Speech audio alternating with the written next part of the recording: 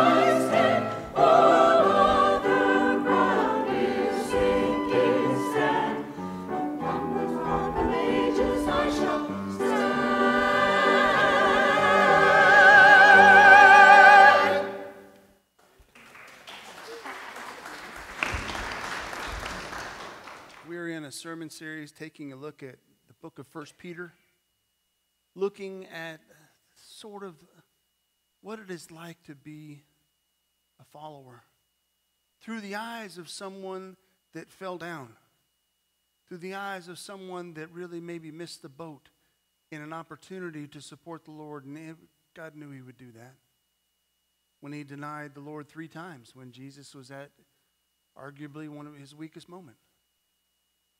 So for a guy to encourage me that has fallen down on his face, we might think, but has come to understand a loving God, I pay attention to that.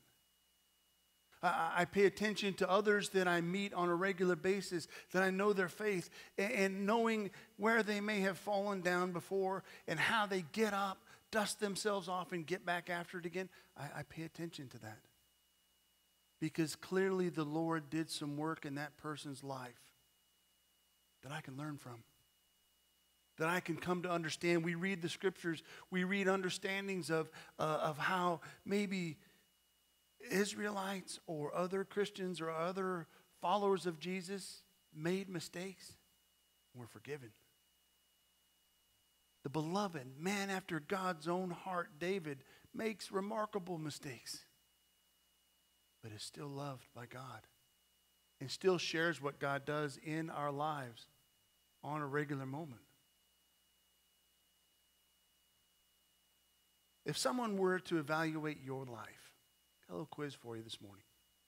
Under a harsh spotlight of reality, what would they say that you place your trust in? Some might accuse me of Chicago Cubs. I get that. But let's get serious for a moment. If some kind of cosmic phone were to ring and declares that you only have a few minutes to live, they're beginning to carve the tombstone as we speak, what are they going to write? He put his trust in blank. She put her trust in what? How would you fill in the blank? On what are you basing your life? And what are you putting your trust? Whether or not it's chiseled out on a stone one day for us. Whether it is or not, it is being chiseled into our lives. And that's important for us. It's important for us to realize that individually, because together we make up the body of Christ.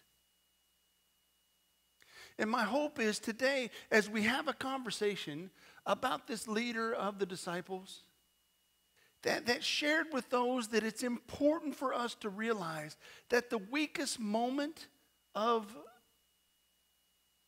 each of us affects the whole group. The healthiness, the spiritual healthiness of all of us is important because the way that we can be put together. When I was young, meaning in college, I did all kinds of construction jobs to pay for my college. Didn't pay for all of it, thankfully. I had parents that loved me enough to help me with that. But in some of that work, I got to do what was called being a brick tender. I got to help the guys that were the masons that were putting the bricks, brick by brick, and we built a school, we built a courthouse, or we built a jail cell. I thought, well, that's got to be done pretty well, right? It's going to have bad folks in there. But it was amazing to me that every single layer that was put on this was meticulous. These guys were artists. It had to be done exactly right, exactly straight for that wall to be strong on the top. The bottom had to be laid correctly. Each single brick had to be done the right way, or the wall wouldn't work. As much as I didn't really love doing the work, I learned a lot by watching meticulous work done with these guys. So I really want us to think about that question. Be honest with yourself. You surely don't have to say it out loud, because then you'd have to maybe explain to your wife a difficult conversation. What are you placing your trust in? Are you placing your trust in your intelligence? I'll give you some examples. Your talent, your reputation, maybe your money, the family name, right connections. For most of you, your good looks. Now you're wondering who I wasn't talking about. How about your good works?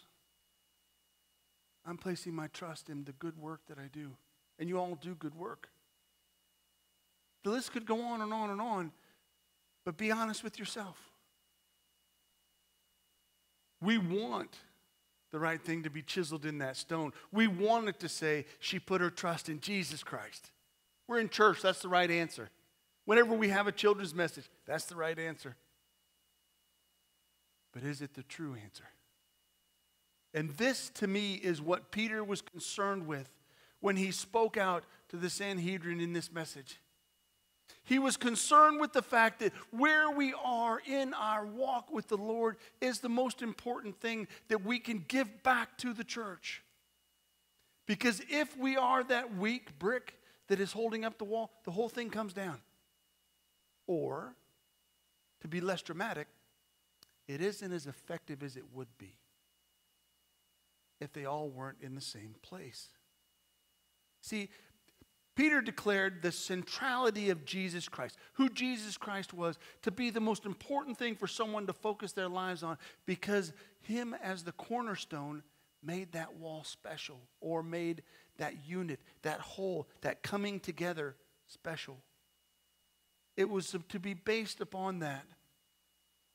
The psalmist declared, the stone you builders rejected, which has become the capstone. He's reminding him how it worked out when the Jews rejected the capstone. It didn't work out so good.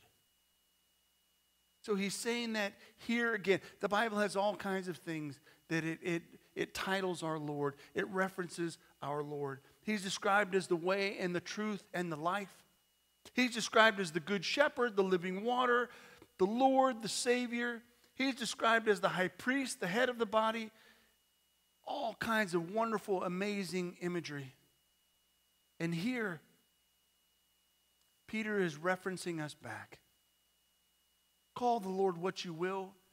As we are to build and be his body, he's the cornerstone. Think about that imagery. There's all kinds of senses that Peter is using to tell his story here. The stone, hard, steadfast, immovable. He didn't say the rock, but the stone. We read, or we sang earlier, of this stone, of this idea, the solid rock. My hope is built on nothing less than Jesus' blood and righteousness. I dare not trust the sweetest frame, but wholly lean on Jesus' name. That's what a cornerstone is. Something that you lean into.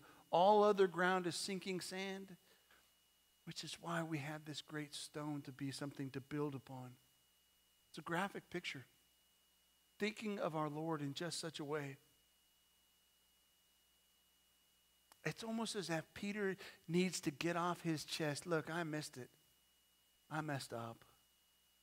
I want you all to understand, I'm Peter at this moment. I want you all to understand, I really messed up when I left my Lord when he needed me most. I really left him, and I changed what was important in my life at that moment when I denied him. I don't want that for you. I want you all to be united, to understand why Jesus went to the cross, to understand that it was because of you. It was because of that love that we hold on to. This is how Peter is pouring his heart out. Peter is sharing this probably that he wants us to be a united us. Peter sees that it is important for the believers of Jesus Christ that we understand that Jesus is the reason we come together. The differences that may separate us are not the important parts of our lives. I can hear Peter speaking to us today. I can hear Peter saying, you know, I've done that. I've cast stones at myself. When Jesus said, love your neighbor as self, man, I hated myself. And that was a weak link in what was being built. He had to search himself. He had to forgive himself. I can see Peter's words when I read Psalm 139 in verse 23. Search me, O God, know my heart, try me, know my thoughts, and see if there be any grievous way in me, and lead me in the way of everlasting. You see, he wants us to think about such things, I believe, because it doesn't do us any good to be separate and apart. We're not meant to be broken away from the group. We're meant to be a body together, strong together. I read his letters, and I feel inspired because of the way that he fell away. And the way that he wants to use anything that he learned, anything he can think of to help you to understand the love that Jesus has for us. Taste and see, he uses from the psalm. Taste and see. This cornerstone is all that. Have you ever been to a Costco before? Right. You could have lunch and never buy anything. You can walk around this store, and I'm sure it's the same around here. You can walk around, and they want you to taste and see this new butter is all that. Because they know that if you taste it, you'll like it.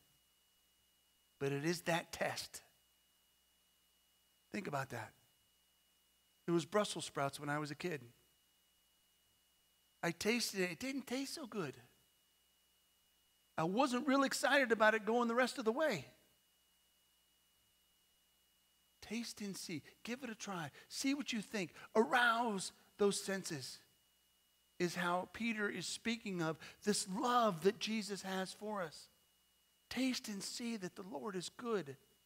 Taste and see that the Lord is healing and loving and kind. Taste and see that God is bigger than we make him. Taste and see that when Jesus is the cornerstone of our lives have an opportunity to work out a little bit better. It just works out better.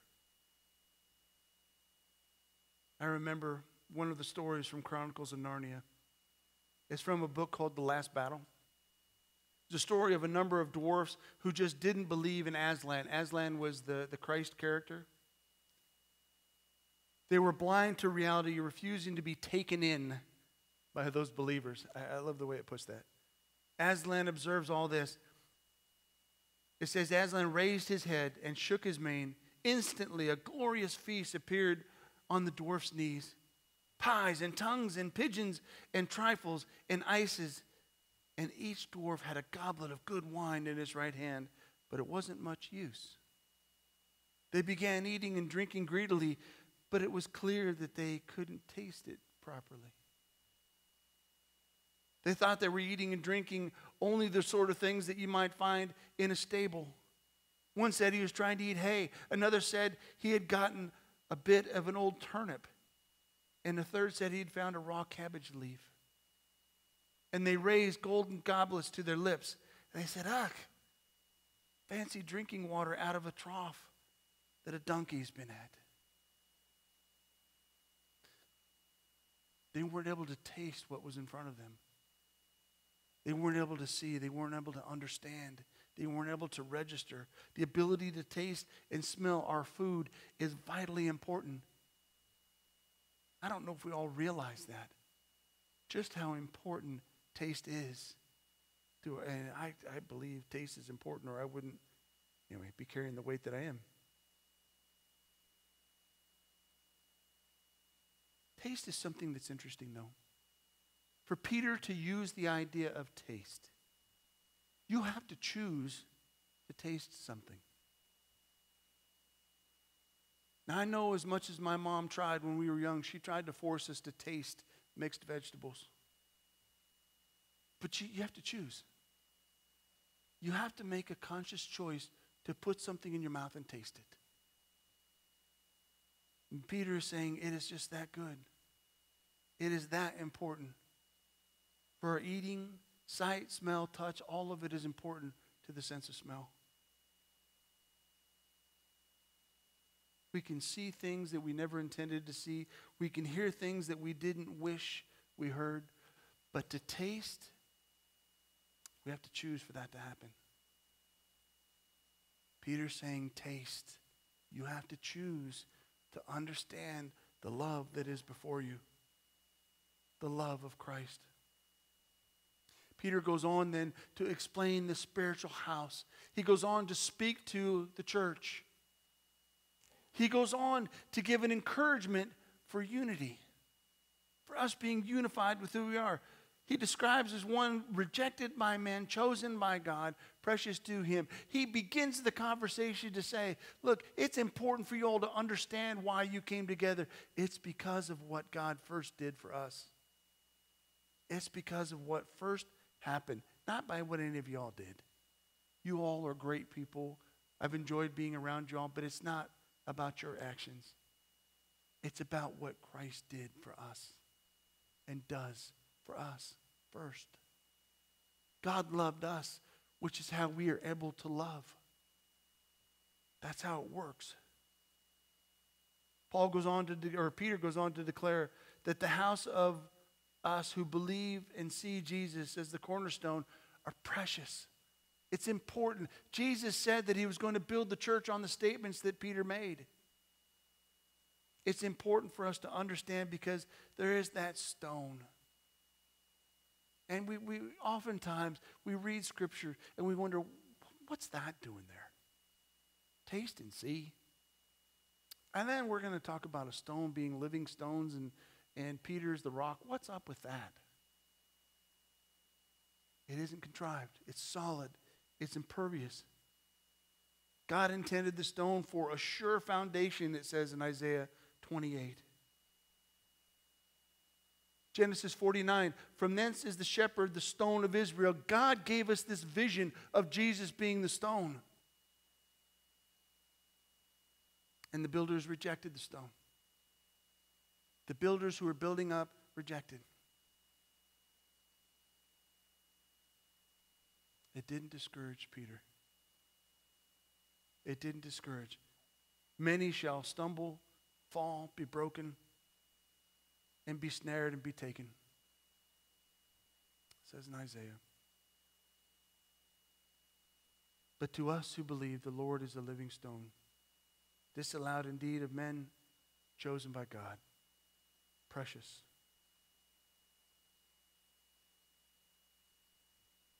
On Christ, the solid rock I stand. As a church, do we focus on Him? Do we focus on programs? Do we focus on our wonderful music, our wonderful staff, other staff? Our beautiful facilities? Or do we focus on the cornerstone? Peter says, as you come to Him, the living stone, rejected by men, but chosen by God and precious to Him, you also, the living stones. Friends, that's who we become when we become like Christ. More and more daily we study the Word. We study God's Word. We study the Scriptures. Why? We don't need to know more stuff. We need to be transformed into the likeness of Christ. Peter is so adamant that we understand this transition and this transformation. First, we are a chosen people because we are to be His body here on earth, helping to reach others. God chose you and me to reach a world that doesn't know Him yet. God chose you and me through this unity to work through, to love others, to love Him. But I love how Peter closes out his statement. I urge you, I implore you, put whatever word you want in there. I urge you, as aliens and strangers, abstain from sinful desires. AKA, disowning the Lord when He needs you the most. That war against your soul. He knows what He's talking about. Live such lives that as the pagans see you, they read your lives. We've said often here that we're going to love others to love Christ. And it's quite possible that the way we live our lives is the only way that someone is going to read the Bible. Maybe. Why is it that those people act that way? Why is it that they love people so much? What is it about that? Peter wants us to understand this. Peter wants us to taste and see. Jesus is the living stone. And people will see that foundation. It's a famous story from Sparta. A Spartan king boasted to a visiting monarch about the walls of Sparta. The visiting monarch looked around and could see no walls. He said to the Spartan king, "Where are these walls about which you speak and you boast so much?" The Spartan king pointed at his bodyguard of magnificent Spartan troops and said, "These are the walls of Sparta, and every man of them a brick. As long as a brick lies by itself, it's useless. It only becomes of use when it is built into a building. You and I, as living stones, must not remain alone, but we must be privileged to be built into the building the church. You and I are the church with Jesus Christ as the cornerstone. My friends, I hope that in everything that we do, we plead with those that see our lives. Come, taste and see for yourself. Don't listen to me. Don't listen to that pastor up there rambling. Come and taste and see for yourself the goodness of God. Let's pray together. Loving God, we do thank you so much for your love. We thank you that whenever we feel that we have come to some kind of a pinnacle of our lives, that we have done this, we have reached that, we have become this, Lord, we thank you that you acted first. You loved us first. You cared first. Lord, be the center of our lives. Be the foundation with which we can build. Lord, be our cornerstone, that we might invite others to your feast.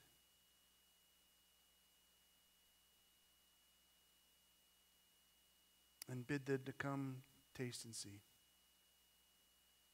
It's in Jesus' name we pray. Amen. We have another new one today that is pretty easy to learn to sing. So catch it as you can.